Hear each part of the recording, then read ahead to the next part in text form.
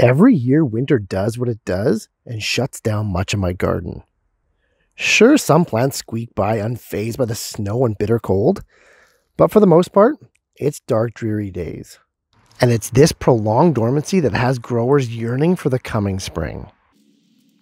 However, not only is the winter break a good thing, for some plants, such as this blueberry, it's a necessity.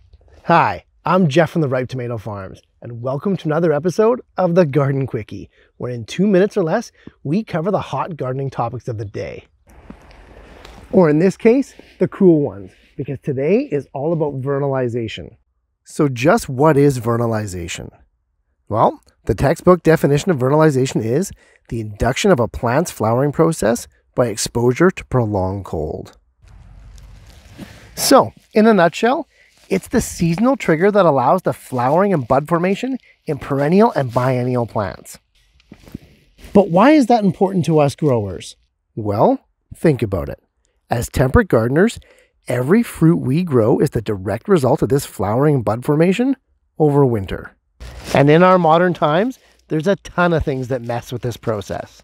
Things such as different plant varieties, our local weather, climate change, not to mention gardeners like you and me growing non-native plants and possibly growing crops out of season. It's definitely something to think about next time you harvest that delicious summer fruit. Know what else is delicious to think about?